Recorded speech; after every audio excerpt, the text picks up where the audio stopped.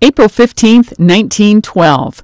Just hours after hitting an iceberg, the Titanic sinks off the coast of Newfoundland. About 1,500 people on board the British luxury liner perish in the waters of the icy North Atlantic. 1865. President Abraham Lincoln dies in Washington, hours after John Wilkes Booth shoots and mortally wounds him at Ford's Theater. Vice President Andrew Johnson succeeds Lincoln in the White House. 1947. Did you see Jackie Robinson hit that ball? It went zoom across the left field wall. Yeah, boy. Jackie Robinson becomes the first African-American player in Major League Baseball. His debut with the Brooklyn Dodgers shatters baseball's decades-old racial barrier. 1986. The United States launches an air raid against Libya in response to the bombing of a disco in what's then West Berlin, Germany. Libya says 37 people, mostly civilians, are killed in the raid.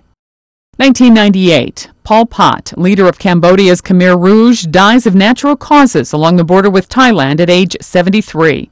He evades prosecution for the deaths of 2 million Cambodians under his brutal regime during the 1970s. And 2001.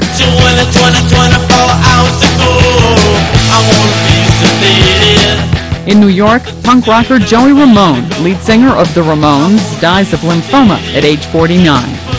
Today in history, April 15th. Sandy Kozel, The Associated Press.